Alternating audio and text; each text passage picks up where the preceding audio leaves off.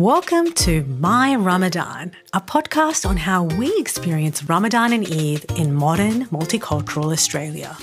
Join me, Sarah Malik, and my guests, including academic Susan Carland and Masterchef contestant Amina El Shafei, as we talk about everything from getting the not even water question at work. I get asked so often that I honestly think that I might start printing t-shirts that just say, no, not even water. How to be on your best Ramadan behaviour when you're hangry. I'm never going to be able to control the fact that I'm going to be hangry during Ramadan while working.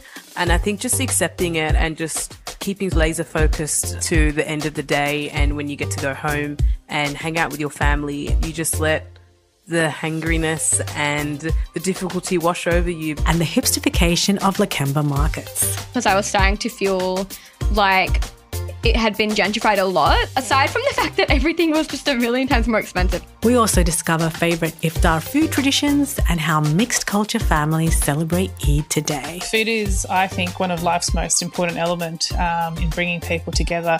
It could be as simple as an ingredient. It could be as complex as a whole dish. The wonders of food is that it sparks conversation. You can find My Ramadan in the SBS audio app or at sbs.com.au/audio.